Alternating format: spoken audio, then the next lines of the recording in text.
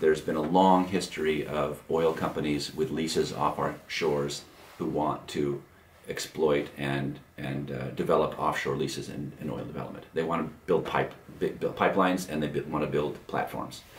And so in the 80s there was a big well, there was some big spills in the 70s and 80s, and that led to a community-based movement with ECOSLO involved in 86 to push for a measure which the citizens voted in called Measure A, which permanently blocked any oil pipelines coming on shore in our county without a vote of the people.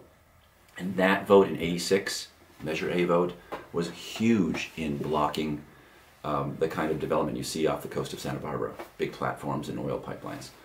And yet the leases still exist off our shore. So there was a big debate through the 90s about whether to allow those leases to be developed by companies that held those leases. And so the Minerals Management Service was holding hearings, and I was involved in some committees, and we wrote this report here on oil and gas development with the Chamber of Commerce. So we were doing a lot of work with local officials, congressional representatives, Lois Capps, and to try to articulate the reasons for protecting our coasts and the value our coasts have without oil development.